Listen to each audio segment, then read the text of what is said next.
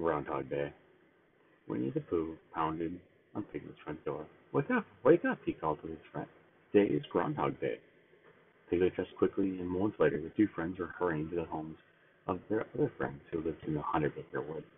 Today is Groundhog Day, shouted Pooh and Piglet together as they woke Tigger, a rabbit, Owl, Eeyore, King, Roo, and Christopher Robin.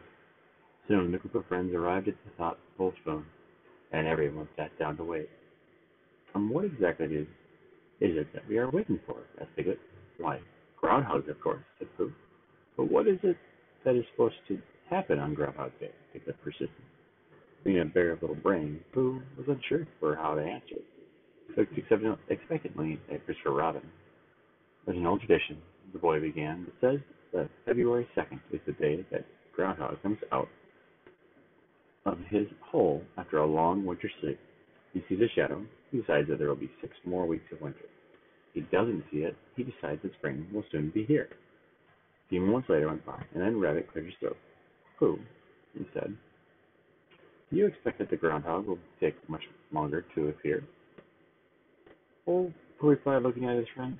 I haven't the faintest idea how long it will take to see a groundhog, as I don't know any groundhogs personally. Suddenly, Gopher's head popped up from the ground in front of them. Aha! Said Pooh triumphantly. It's only Gopher, said Rabbit.